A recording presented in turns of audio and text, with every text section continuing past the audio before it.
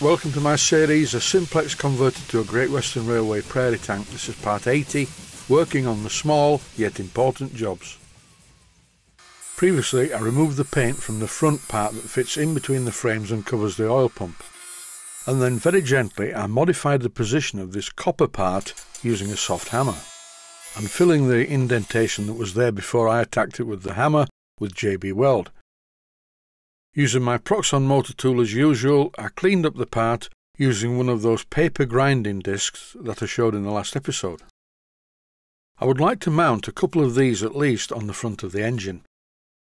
I buy these from Blackgates Engineering, and they are lost wax castings of Great Western style railway lamps. Great Western railway lamps, as far as I can see, were different to everyone else's. Instead of the mounting fitting being at the rear, as is normal, Great Western railway lamps have the mountings at the side. The only problem is, I do find that a lot of the time the main brackets on the engines are too thick to fit in these mountings, so they need a little bit of trimming. This is no exception. I started off with a needle file, then I used the grinding wheel,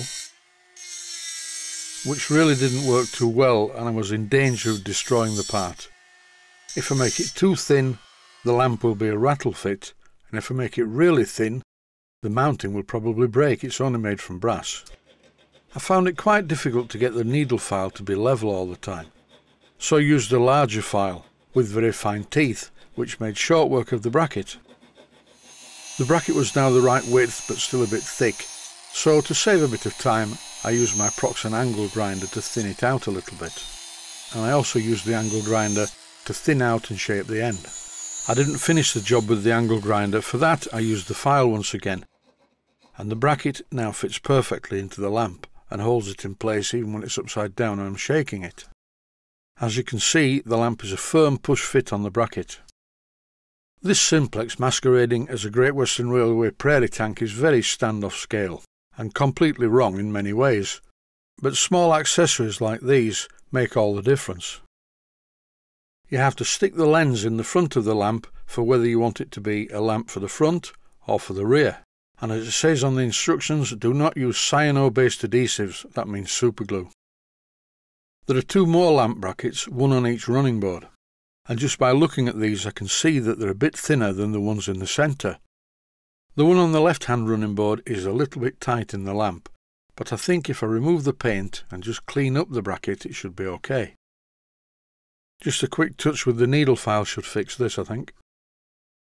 I don't want to file this down too much because the last thing you want is a loose lamp bracket. When the engine is rattling down the track, the last thing I would want to happen is for the lamps to fly off. I didn't need to do anything at the right-hand one. The lamp fitted perfectly, and once again it's a really snug, almost tight fit. I'll fit the lenses later using some epoxy resin. 24 hours after I applied the JB Weld to the countersunk screws, which reinforced the cab, it's time to rub down the JB Weld, just leaving it in the countersunk areas. Initially I did this by hand with a piece of emery cloth, but it took a while. I don't think this JB Weld will be invisible anyway. I'll probably have to go over it with some cellulose stopper. But the job is definitely going in the right direction now. I thought I would try the angle grinder with the flapper wheel fitted, just to remove the bulk of the JB Weld, then finish off the job using coarse emery cloth as I did on the first bit. I'm doing this in a very light and controlled way. I don't want to make any grooves in the metal, and as you can see there's still quite a lot of JB Weld to rub off with the emery cloth. I have a couple of rolls of emery cloth and one of them is 100 grit, that's a little bit coarse. This I think is 135 grit and it's about right, it scratches the metal nicely. When building miniature steam locomotives, the choice of metals is a bit of a minefield. Most paint is reluctant to stick to brass, and even the etching primer that I use is not designed for brass, it's designed for ferrous metals. While I'm talking about the choice of metals, I'm cleaning up the other side. As I was saying, you're between a rock and a hard place. If you use steel, that's okay, but if ever the paint chips, then water can get under the steel and start to creep about, and before you know it, you have a really weird looking engine. What about stainless steel? Well, it's the same again. Paint doesn't like stainless steel and doesn't stick to it very well. So I'm going to live with the brass part of this engine Of course the boiler isn't made from brass, that's made from copper. You have to give the paint a chance. You need to give it a chance to harden thoroughly before using the engine, and then the heat from the boiler will usually bake the paint on over a period. In the last episode, I could only fit half of the roof in my tub of cellulose thinners. 24 hours later and the paint's more or less fallen off. I left this old paintbrush in the cellulose thinners and I don't think the bristles liked it much. No trickery here, this is just as I found the roof after 24 hours in a bath of cellulose thinners, and the paint just drops off the metal. This is the underside, and even a sheet of paint is coming off that wasn't actually submerged.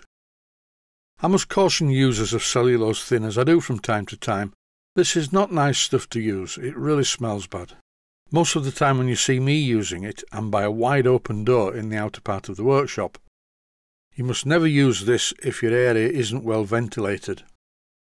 I like using it for this job though, it's very non-invasive, it just gently tells the paint to go away.